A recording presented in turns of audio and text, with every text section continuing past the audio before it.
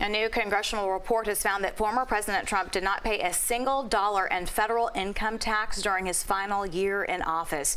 Tax forms show that Trump's reported more losses than gains in 6 years since 2015 and paid little to no federal income taxes between 2015 and 2020. That's actually something that he bragged about during the presidential debate against Hillary Clinton. Trump's supporters in Congress call the release an abuse of power and overreach by Democrats, who will be losing control of the U.S. House in less than 2 weeks.